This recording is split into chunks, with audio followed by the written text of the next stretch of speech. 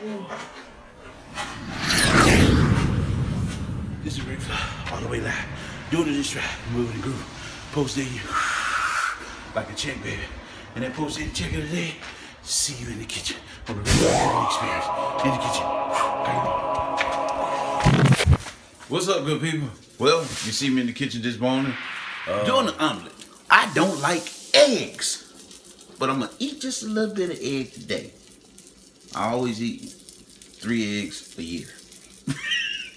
But this is an omelet, so the only way that I can eat the egg is to cook it like this. I got cherry tomatoes, I got broccoli, Brussels sprouts, diced up red onions, what else? Broccoli sprouts. Green onions, chopped up spring onions. What's going on, good people? Ow! You just tuned into the Ric Flair Cooking Experience. Today, we're doing a breakfast.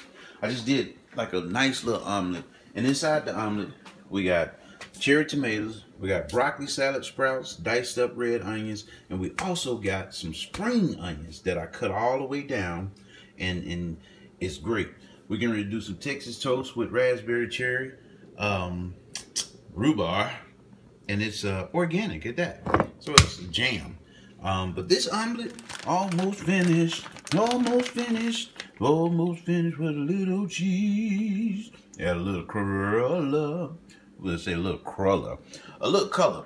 What's happening? Welcome back to the Ric Flair Cooking Experience. Ric Flair, that's right, Ric Flair Cooking Experience. Did I almost forget? I mean, that'd be sound kind of crazy if I did. But anyway, just finished up a breakfast. Eggs. I don't like eggs, but I eat eggs probably about 6 times a year. But I can only eat it in the omelet. And the omelet today is filled with cherry tomatoes. We got broccoli sprouts. We have bacon. We have Texas toast with raspberry rhubarb jelly. And we have grits. Grits! You know I like those grits! And a hot plate of grits.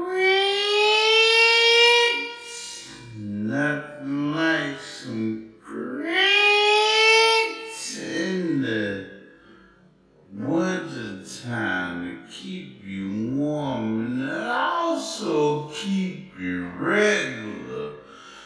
You know, all y'all got head to a kitchen near you. Maybe your kitchen. Might be your friend headed to a kitchen near you. Maybe your kitchen. Might be your friend's kitchen. I don't know what kitchen, but I gotta get somebody's kitchen. The cooking experience.